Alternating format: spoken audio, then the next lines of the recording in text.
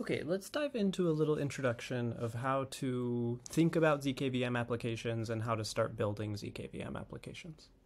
So the big picture view is that you're going to need to write an application for the risc-v zkVM.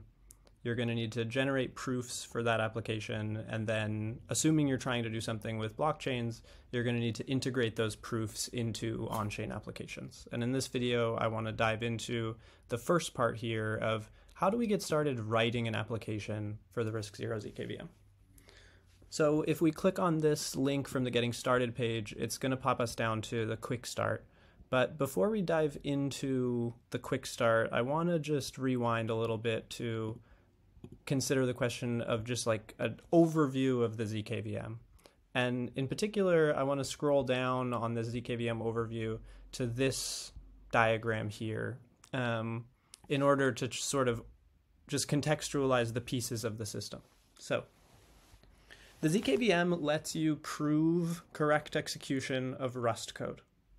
So you're going to provide some Rust code. The guest code is what's going to get proven. And you're going to compile your guest code using the cargo risc-0 tool into an ELF binary. This is like the risc-v format of binary files. So then you're going to run your risc-v binary in the zkVM, which is essentially this box here. So the zkVM is going to spit out a receipt, and you're going to be able to use this receipt on chain to prove correct execution of your Rust code. So inside the zkVM, there's some kind of implementation details that you don't really need to worry too much about at this point. But just to sort of introduce you to the idea, the executor is going to produce a bunch of the executor is going to produce the execution trace, which is split into a bunch of segments.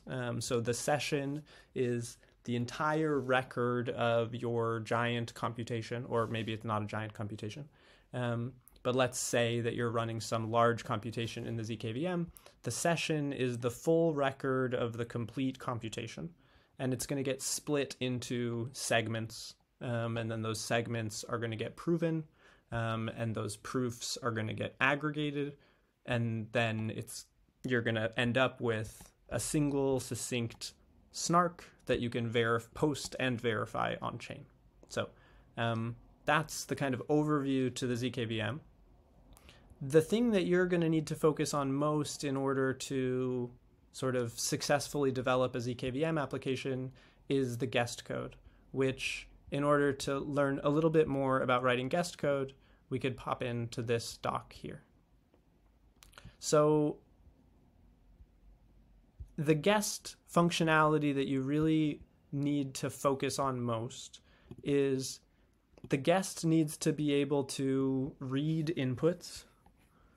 It needs to be able to, I guess I'll highlight here instead, needs to be able to read inputs, needs to be able to write private outputs to the host, and it needs to be able to commit public outputs to the journal. So this is just for like during execution, maybe there's some input output between the guest and the host. You're going to use the write functionality. And if you want to have something actually appear in the receipt, you're going to use the commit functionality. So there are some links here to some of the kind of most important functions that you're going to need to play with. Each of these are going to point you to the Rust crates for the associated functions here. And then we are also provide here some tools for debugging and optimization. There's also a whole optimization section later on here.